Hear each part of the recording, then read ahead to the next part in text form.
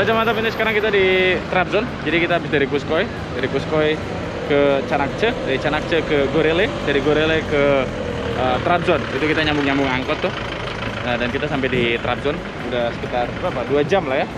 Dari Trabzon ini kita akan nyambung lagi ke Rize. Di Rize nanti di situ ada rumah singgah salah satu anak PPI yang ada di Turki. PPI itu adalah Persatuan Pelajar Indonesia, dan sekarang karena kita lapar sebelum ke Rize, seperti kita akan makan. Dan beberapa waktu yang lalu kita selalu makan doner terus kebab gitu. Ya, sekarang kita mau coba makan nasi campur. Wartegnya Warteg Mengacin. Ya. Bagus. Ini kita mau pergi ke Warsun Mangaceng. Nah, ini di warung nasi campurnya lah. Tapi dia juga jual doner sih ternyata ya. Tapi kita mau makan nasi campurnya gitu lah.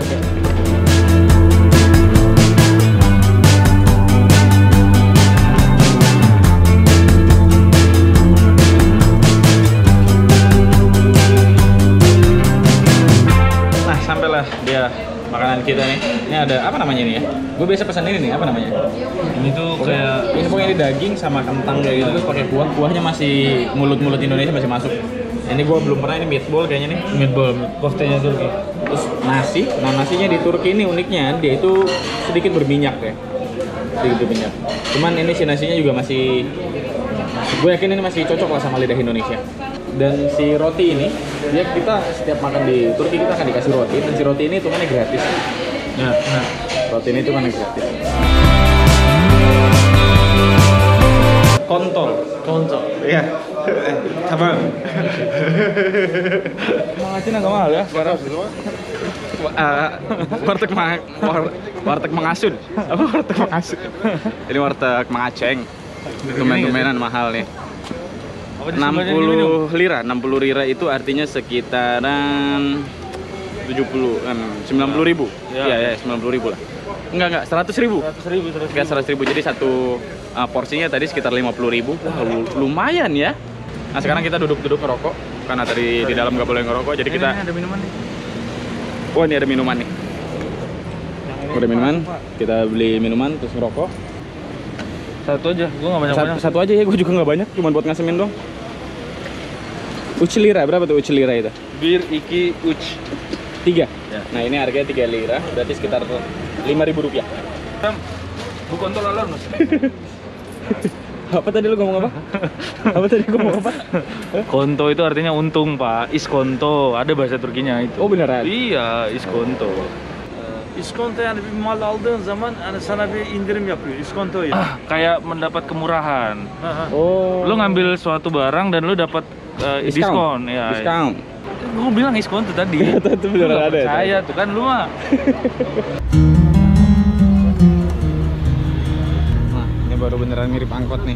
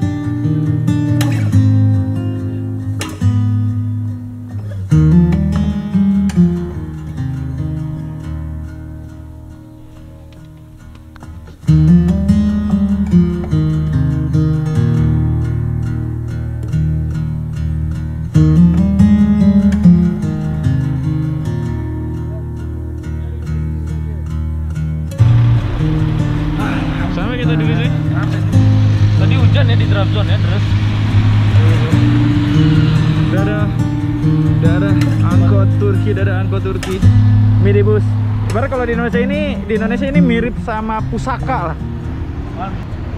Sebenarnya si angkot ini bisa langsung dekat daerah rumahnya si rumah singgah di Rize, anak PPI. Cuma kita memutuskan untuk ngopi-ngopi senja dulu, karena besok kita kosong jadwalnya. Waktunya untuk istirahat dulu, tidur, bangun siang, baru lusa cabut ke kemana saya tidak tahu, besok diobrolin. Mantap.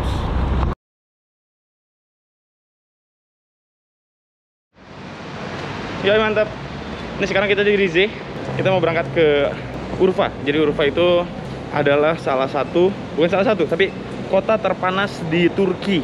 Jadi gue pengen coba musim panas di kota terpanas di Turki. Itu rasanya seperti apa panasnya. Itu gue udah ke beberapa kota di Indonesia yang masuk ke kategori panas luar biasa ya. Pontianak, Palu, Morotai. Nah ini mau ke kota terpanas di Turki. Perjalanan sekitar 20 jam. Dan sampai sana kita mau coba pergi ke Istana Raja Namrud. Jadi kita pengen pergi ke Istana Raja Namrud.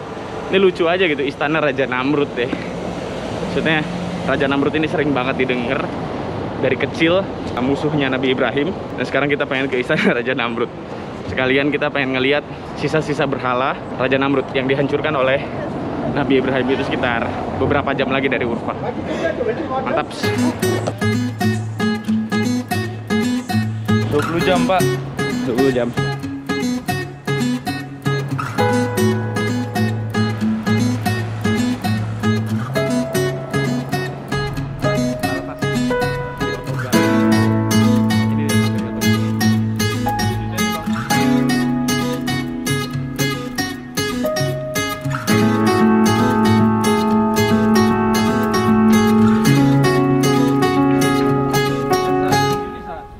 Jam 10 pagi nyampe sana.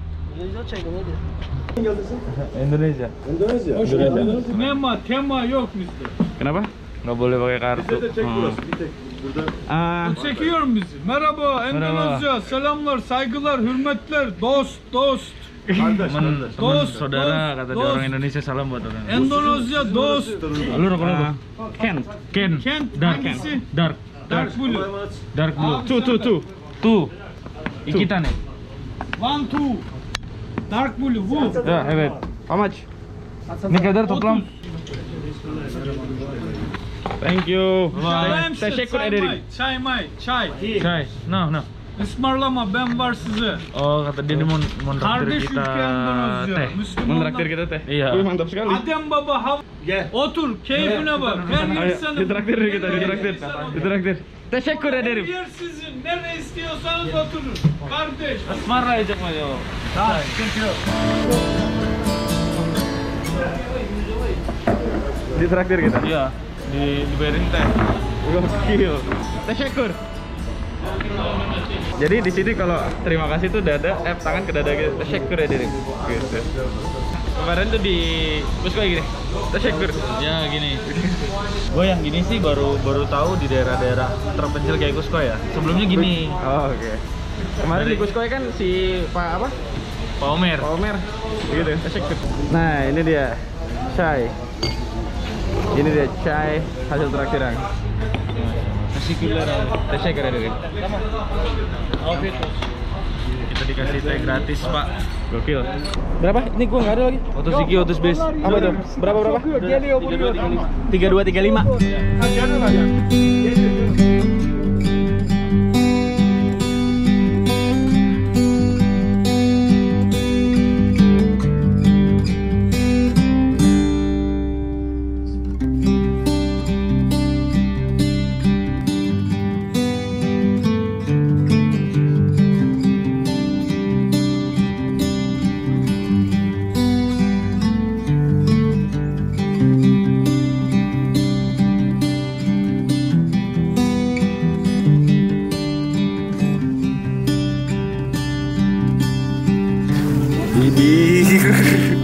Baru 5 jam, Pak. Masih ada 15 jam lagi, Pak. Istirahat yang kedua nih ya kita. Dengan segini sih nggak lucu ya kalau ketinggalan. Aduh, nggak lucu. Rokok 5 menit lah paling. Gue kencing sih. Gua paling menanak nasi.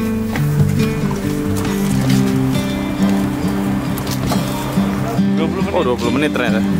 Nah, foto dulu kalau ketinggalan kan biar tahu mobilnya yang mana. Boleh nih.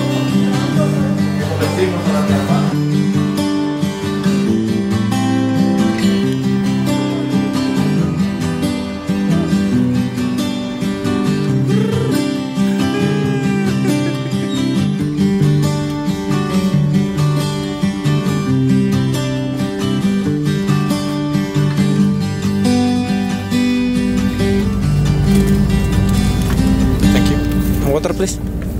Water.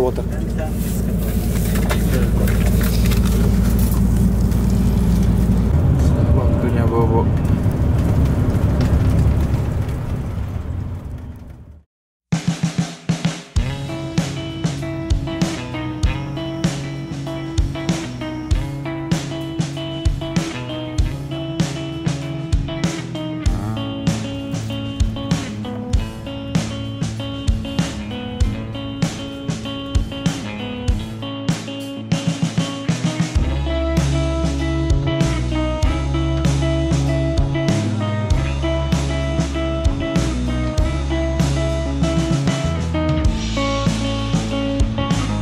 Jam 10 kita sampai di Kahta.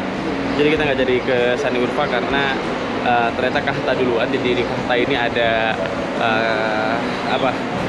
berhalanya Raja Namrud yang dihancurkan oleh Nabi Ibrahim. Karena kita jalannya tuh ketemu Kahta duluan baru Sani Urfa, jadi kita berhenti di Kahta. Habis ngelihat berhala, baru kita lanjut ke Sani Urfa. Dan ini kebetulan ada orang yang nawarin buat ngasih tahu gimana caranya angkot-angkotnya ke ke Raja Namrud, ke berhala Raja Namrud. Mantap.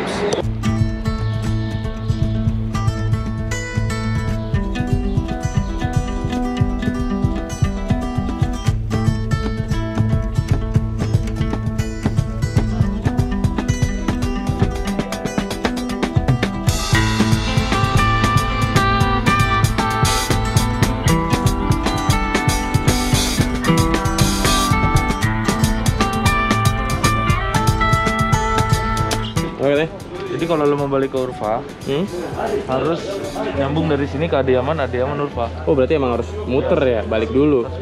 Coba itu tanya ke itu gimana berhala. Şurada bekleyin. Birlik Araba mi? gelecek oraya. Yok gel. Yani gel yazıyor. Ger. Orada inersin. Tamam. Oradan bizi şey bırak. Namrud yolu üzerine. Tamam. Oh ternyata ada ngemis juga di sini. Hadi. Itu daging. Ada ayam, ada daging. Mau Ayo, yang mana? gue daging nih. Daging? Iya. Pakai itu tapi. Ya udah mau gimana lagi? Mau pakai roti apa? Ayo. Yang ini, lawas. Tantuni lawas.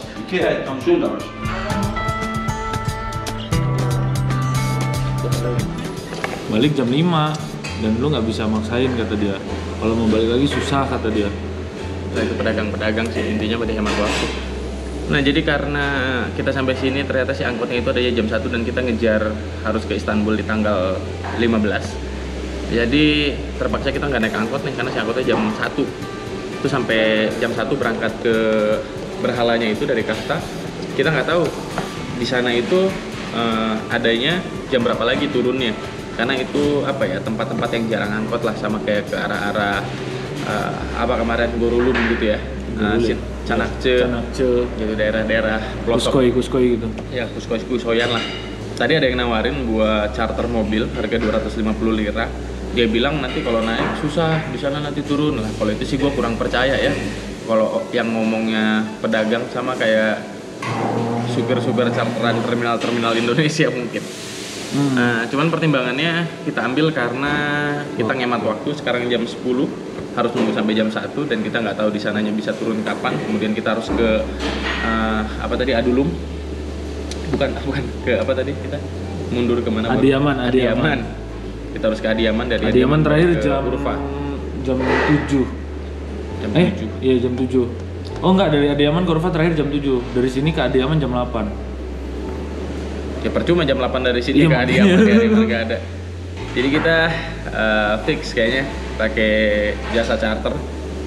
Mobil apa tadi katanya? Angkot juga sih. Mobil angkot juga ya? Iya. Mobil besar. Bisa yang itu tadi. Mobil besar kan? Iya. Angkot besar kan? Iya. Oh, oke. Berarti emang benar nge-charter angkot sih. 250 lira. Mantap, sekarang kita istirahat, makan-makan. Baru langsung charge. Nah, kita naik angkot yang ini.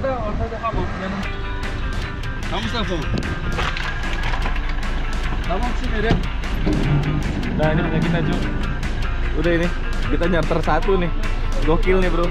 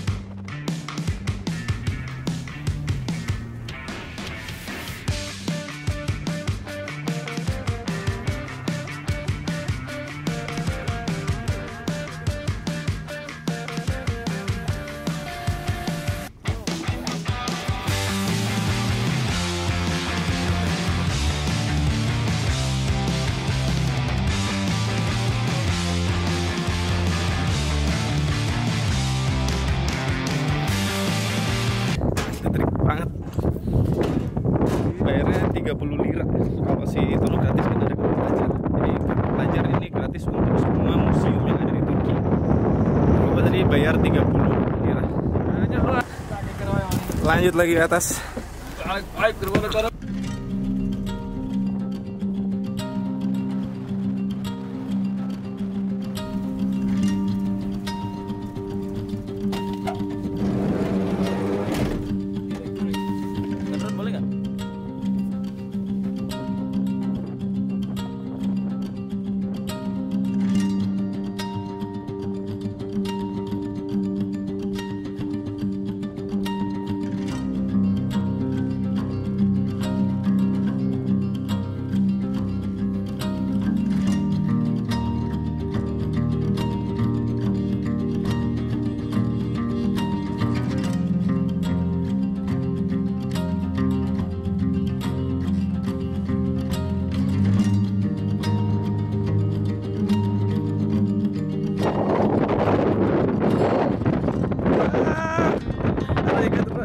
Ikat rambut Raja Namrud. Wah, apakah setelah menggunakan ikat rambut ini aku akan disembah?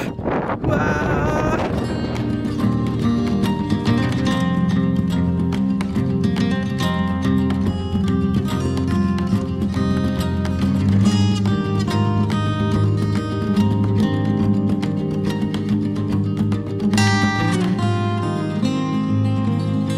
Berhalanya sudah hancur.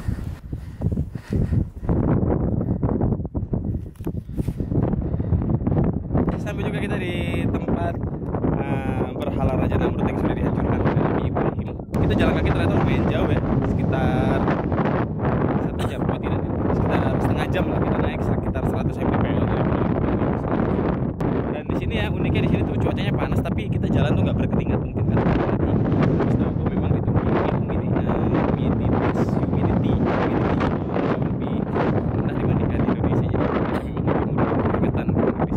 Tinggal gue ngeliat ini nyari berhala berbentuk Virsa Besari.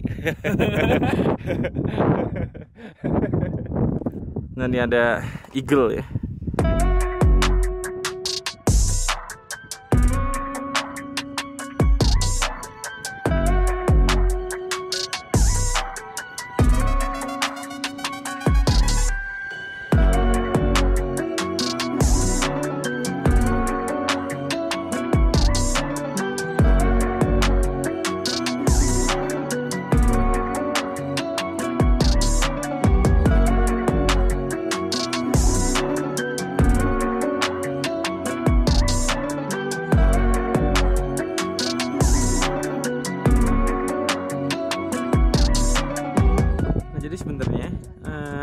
semuanya itu awalnya si berhala-berhala ini ada eagle, ada lion, terus ada Zeus, terus ada king apa tadi gue lupa.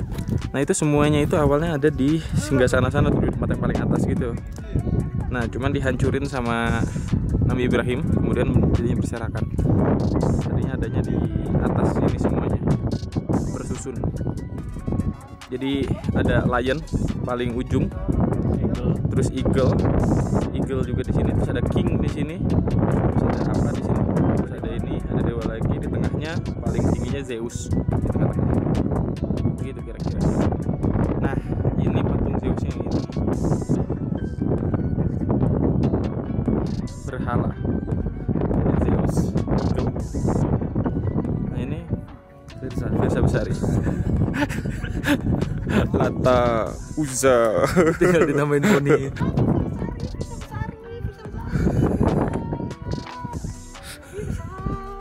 Firsa Besari.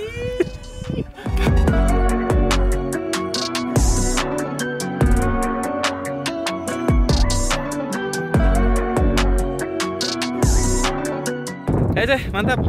Selesai sudah perjalanan kita ngeliat-liat Raja Namrud, bukan Raja Namrud apa? Berhala-berhala Raja Namrud yang dihancurkan oleh Nabi Ibrahim. Kemudian kita udah ngucapin dadah juga tadi ke Firsa Besari.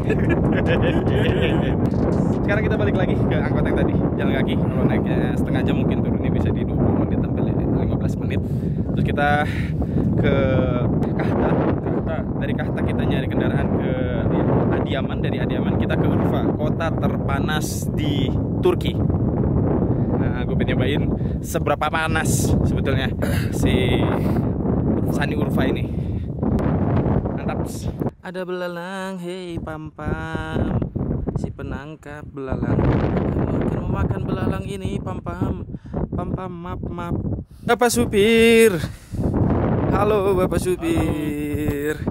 Apakah kamu adalah seorang Ipin Upin? Ya kasih listen. Thank you.